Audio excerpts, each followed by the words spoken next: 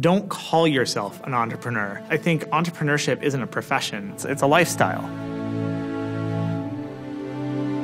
You're a person who really likes building products, probably. You're a person who's very quirky and curious, affecting millions of lives, inventing a new technology, doing something that no one else has done before, shocking the world. The condition of entrepreneurship is just being a little insane. That's what makes us, what was it, a club of crazies?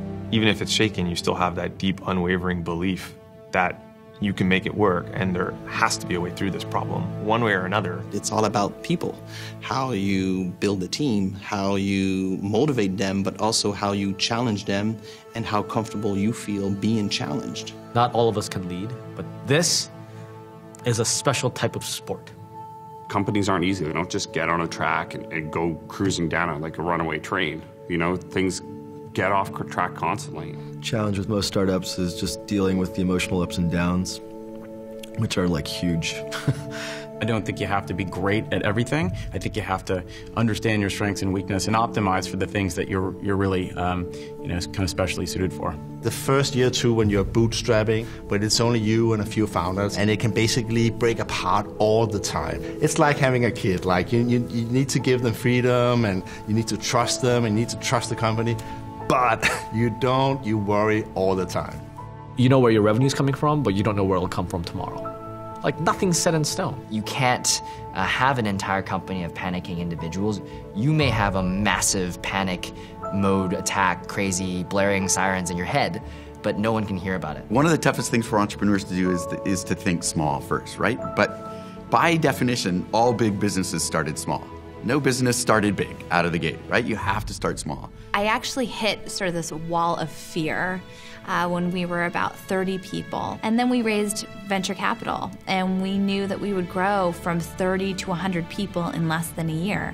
And I honestly felt almost paralyzed with fear. I've had my share of failures, and I think that's kind of what makes a person sort of ready for success. I went 0 for 30 on investment pitches that fall. When I went in to see Puneet, I was then 1 for 31. You're gonna screw up. If you're gonna go fast enough to succeed, you're gonna make mistakes.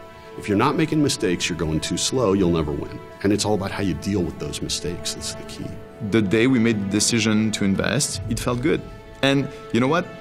We have to go through this, because if we don't allow ourselves to make mistakes, then we'll never invest in things which are radical, which are really risky. You actually need that motivation of like, it's do or die. Otherwise, you're just not gonna get behind what you're doing. It's the mental block that can kind of prevent you from doing it, but once you're kind of back in the saddle, things are easy. You start out kind of as an explorer or as a learner, and then you make something, and at a certain point, there's this level of expertise. You're like, I got it, I know what I'm doing. I guess the sooner you start, the faster you'll learn those things.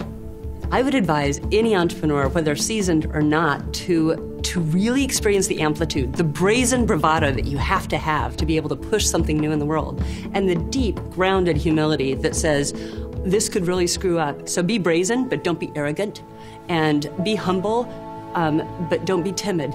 I would tell them, don't be an entrepreneur because your dad is an entrepreneur. I would say that, do it because you feel like that's who you are and what you want to do, and that, you feel some massive frustration with something and you want to make it better. Oh, of course. Of course I could have worked harder. I could have made better decisions. I could have, hired better people, made a better product, marketed myself better, gotten more customers. There's a million things you could have done, but that doesn't fucking matter because you can't roll back the clock. There's nothing you can do about what happened in the past. There's a difference between things you can control and things you can't. And if you worry about the things you can't control, you're just going to waste time.